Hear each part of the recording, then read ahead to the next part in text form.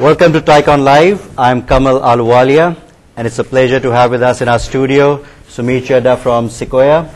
Welcome, Thank Sumir. you. Pleasure to be here. Thank you, Kamal. So, considering that it's TiEcon, Sumir is one of the unique people who has already been investing in India for the last 10 years. So, Sumir, how has the market changed over the last decade? Oh, it's immense changes, Kamal. I would say we've gone through a period during the downturn when nobody wanted to invest in India, where today everybody wants to invest in India. So it couldn't be more different. But I think very exciting times, a lot of markets growing. Great time to be an entrepreneur in India.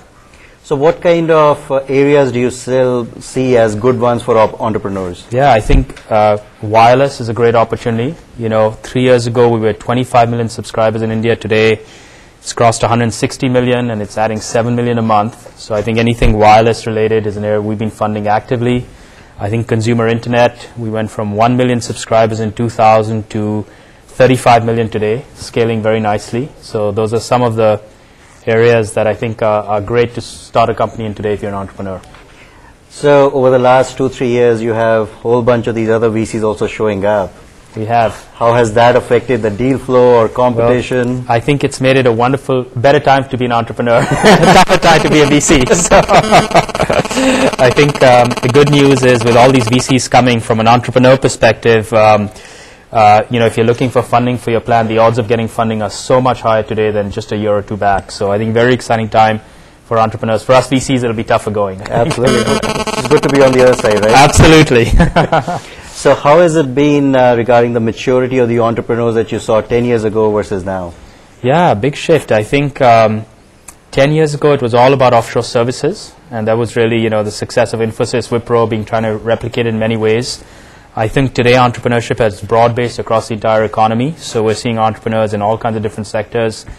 To give you some examples, we backed Anupam Mittal at Shaadi.com last year, or we backed a company called Nazara last year that does wireless gaming, to give you some examples of types of entrepreneurs we're backing. But we're finding with each year the sophistication level, the understanding of entrepreneurship, the understanding of venture capital, and creating value for shareholders is growing. So that's very positive.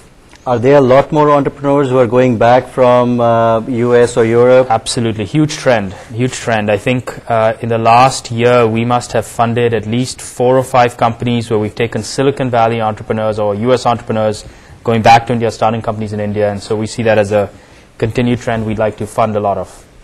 So one question I want to ask you, because all VCs say make sure you pick the VC you want the money from. Sure. But most entrepreneurs aren't choosy. Yes. So why should an entrepreneur come to Sequoia and you in particular? Sure. Well, in the case of India, we have been sort of the oldest venture capital firm in India, operating there now on the ground in Bangalore for the last 6 years.